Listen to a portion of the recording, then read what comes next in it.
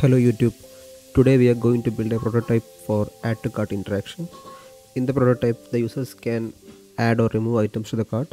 The total price and number of items will be calculated on the fly using Figma variables. So let's get started on the prototype.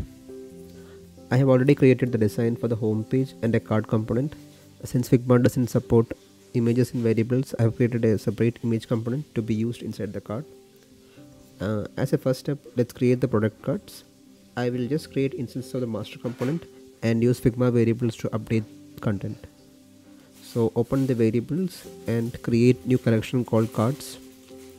Within cards collection, let's start creating variables starting with a string variable for storing product name, followed by two number variables, one for storing number of items and other for storing price per unit.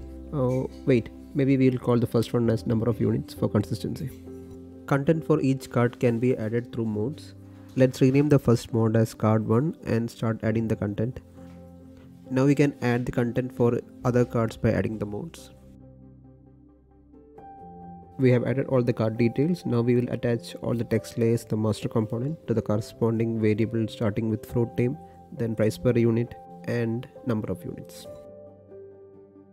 After linking the variables, we can change the mode of each instance using this little icon here.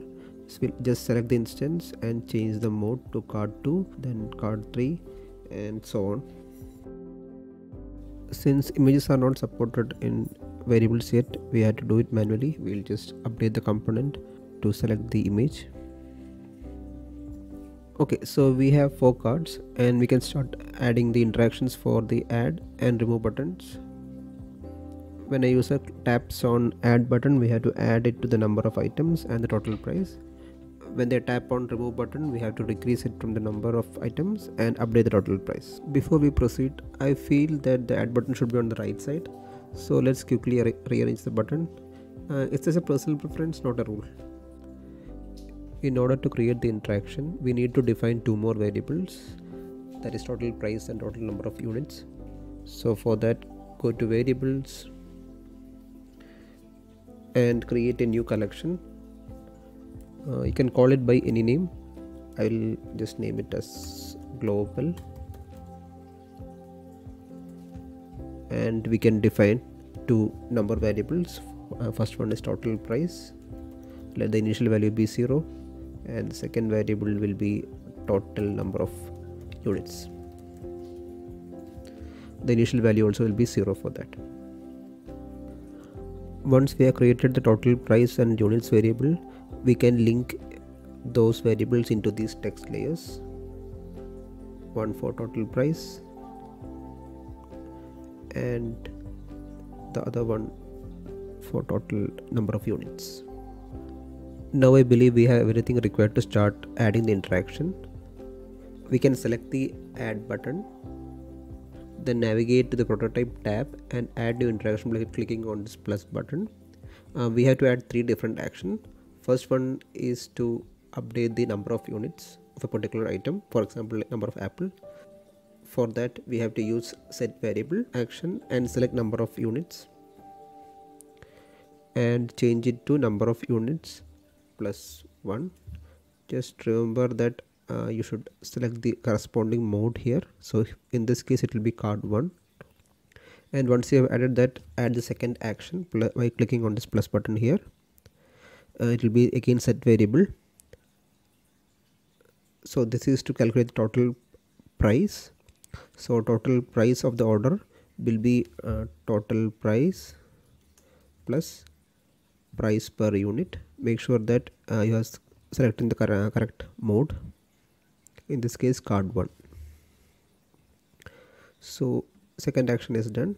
Now we have to add one more action. So third action is to update the total number of units. So just select total number of units and total number of units plus 1. So that should do. And now we have to repeat the procedure for all the other 3 buttons.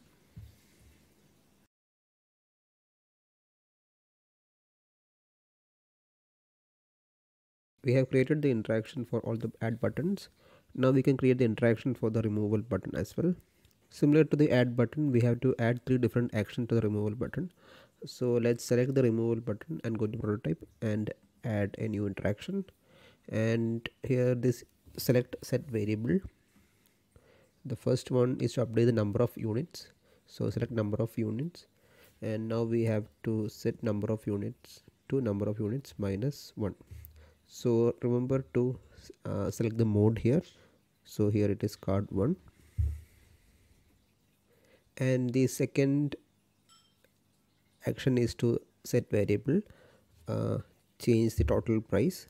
So now we have to change the total price to total price minus price per unit. So remember again here to set the mode. And the third action we have to create uh, is to update the total number of units. So total number of units equal total number of units minus 1. So now we have added the three necessary actions for this interaction. Now we can just try it out. So now we can see that it's increasing and decreasing, but there is a problem with the symbol here. It's going below 0, which shouldn't happen. So in order to avoid the number going below 0, we have to add a conditional. And let's go back to the interaction and add a new conditional, like if number of items greater than 0. And remember again to add the mode.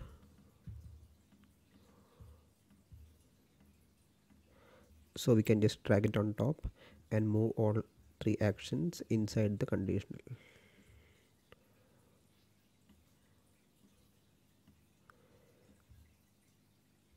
I think this should do. We can just try the interaction once. We can increase the number of items, we can decrease the items.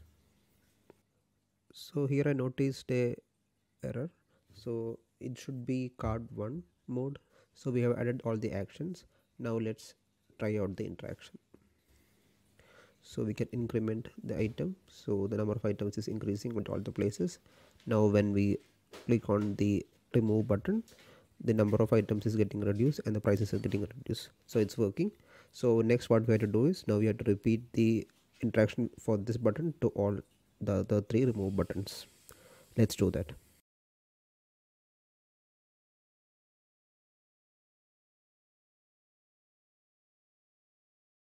Now let's try the prototype once. Here you can use the add button to add number of apples, and you can see that the count of apples is increasing and also the total price also getting updated based on the number of items. And when we remove the items, the price is also getting updated. And we can add avocado, so here you can see the price is getting updated, and when we add grapes, the price is getting updated. And we can use the remove button to update the cart. So yeah, I think we have covered everything. So that is going to be the end of this video. Let me know if you have any questions. You can either reach out to me through the YouTube comment section or through our Instagram DM. If you need the actual work file, add a comment. Thank you. See you in the next video.